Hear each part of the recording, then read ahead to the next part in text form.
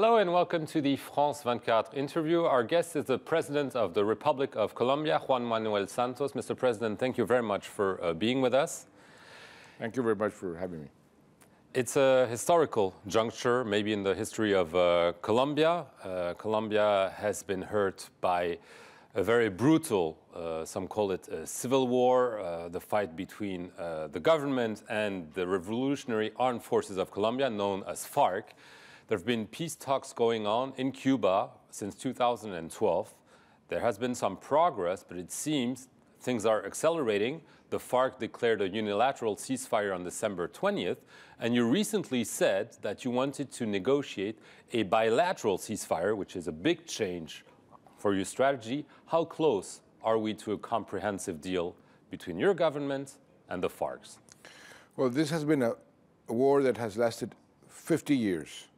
It's the oldest and only armed conflict in the whole Western Hemisphere. And we've been trying to end this conflict for almost 3 years. 1 year secretly and 2 years openly. We have 5 points in our agenda. We have already agreed on 3 of them. We need to negotiate the 2 most difficult ones. One has to do with the victims and transitional justice, and the last one has to do with what you call DDR, demobilization, disarmament, and reintegration. We are trying to simultaneously address those 2 last points, and I hope we can advance as fast as possible, because the sooner we agree, the more lives we will save and the more violence we will save. When do you think realistically a comprehensive deal can be signed? This year? 2015? It's very difficult for me to set a specific date. It has backfired before.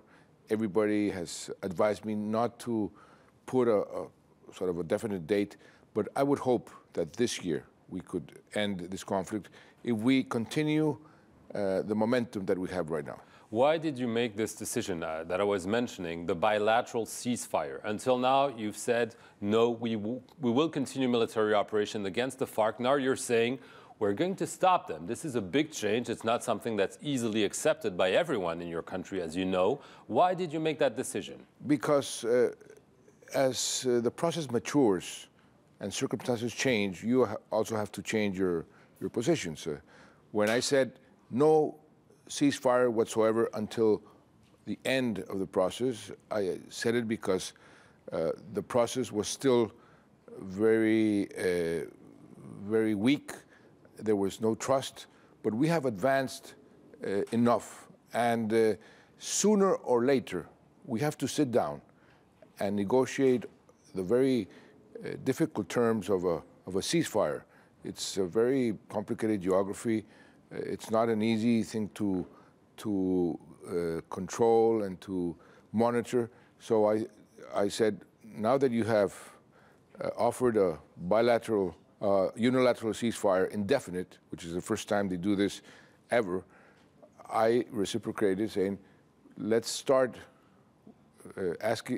negotiating a bilateral ceasefire, because I think the time is ripe to do it, and I am willing to, if we end negotiations, to declare it even before we finish all the points of the agenda. You mentioned a very important word, trust. Do you now trust that the FARC are negotiating in goodwill? There have been past experiences, you mentioned them.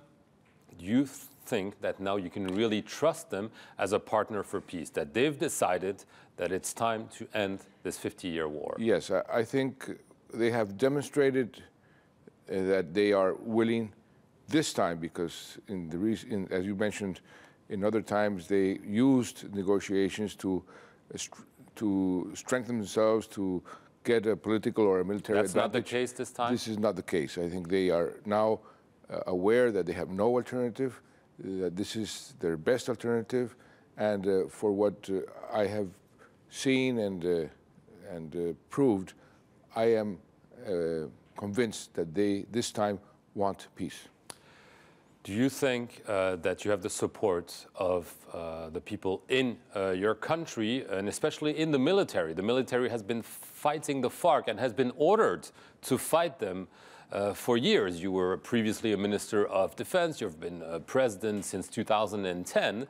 Do you think they really want to make peace with the FARC as well? Or they might want to continue war because they've been told, because there might be some vested interest? No, one of the big differences with past attempts to reach peace is precisely that I involved the military since the very beginning. I explained to them what I'm doing, why I'm doing it. And they sit at the table, actually. They're absolutely convinced that this is the way out. Every war has to end in a negotiating table, and they are present there. I put 2 former generals as plenipotentiary negotiators, and this has given them a lot of trust, a lot of confidence in that the end game will not be against them, because they of course, hear that in other negotiations that the military had been sacrificed. This is not the case in the Colombian negotiation. There is also, maybe it's just after the negotiations end, if they end successfully, as you seem to be hoping, how will the Colombian people decide on this? There's a debate in your country. Should there be a popular referendum, as you seem to want? The FARC are not that favorable to it. Do you think that this needs to be the decision by the people, and the referendum is the best way to do that? I promised the Colombian people that whatever we negotiate will be put to them, for them to decide, yes or no. And I will honor my promise. How is a matter of negotiation with the FARC, because this was one of the conditions that we put since the beginning of the negotiations. Everything we agree, and the final agreement will be put to the Colombian people. But the way, how it will be done, by a popular referendum or by, there are different ways that are stipulated in our constitution, or other ways. But you would like a popular referendum? Yes, by all means. A referendum, not in the legal sense, I have not decided, and we have not decided, because this has to be a bilateral decision. But what I can tell you for sure is that there is some way that we are going to consult the Colombian people, and they will decide if they like the agreement or not. And they will vote for peace? I am absolutely certain they will vote for peace. I want to get to the issue of drug trafficking. Obviously, Colombia has been at the forefront of a US-led war on drugs. Many people in Latin America believe that this has not been efficient, that actually there needs to be a change. I've heard you say such things, but you haven't proposed really an alternative. Would you be in favor of maybe legalizing some drug consumption, or doing something else than just war eradication that has not been very effective? There are 2 points there. First, your last point, yes, I was the first head of state, sitting head of state, to propose an alternative to this war on drugs that was declared in the United Nations more than 40 years ago. We have failed. This is something that nobody puts in doubt, because the results are there. So we need to negotiate, to agree on a different alternative. What alternative? I am willing to accept any that has a multilateral support. There is no way that one country or a few countries can solve this problem, which is a multinational problem. And that's why I suggested to the Summit of the Americas, and they accepted it, the US for the first time, Canada for the first time, to review the whole strategy.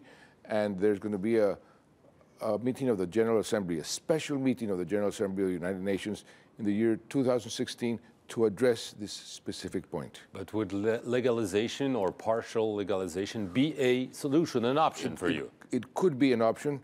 And what I've said is, in my case, in the Colombian case, which has been the country that has suffered most No other country has put so much sacrifice and blood in this war on drugs as Colombia. So we have some moral authority to speak on this issue. And I say we will agree on anything that works, provided that has multilateral support. And let me address a second point. One of the very important issues of the peace agreement, one of the five items of the agenda is precisely drug trafficking. And this is going to be a game changer because the FARC has been labeled as the biggest cartel in the world. They say that they're not drug traffickers, that they simply finance themselves through drug trafficking, whatever it is. The fact that they, in a way, switch sides, and instead of protecting the coca plantations and the drug trafficking routes, they will help the government, the state, to substitute the illegal crops for legal crops and to do away with the laboratories and the routes is something that has going to have a tremendous impact on drug trafficking in the world because we still are, Colombia still is, the principal provider of cocaine to the world market. So this is extremely important. Last question. There's been obviously a big change in the region. The USA and Cuba are talking again. Cuba has hosted those talks with the FARC. Has that helped in a way for this change? I don't know how you want to characterize that change, historical or that's... Yes, well, first of all, this is a major change in U.S. policy towards Latin America. It's going to help a lot the dialogue between the U.S. and Latin America. We're going to meet in the Summit of the Americas in Panama in April, and there's going to be a new and very fresh environment. I think this was a very bold and courageous step by President Obama. This has obviously had an impact on all of Latin America, and it will have a positive impact on the peace process. Because Cuba, as you say, has hosted the negotiations, and they're always sort of communicating steps between one process and the other in the Latin American context. So this is positive. This is a win-win situation. Okay, Mr. President, thank you very much for answering all our questions. Thank you for watching this interview here on France 24. Stay tuned for more news.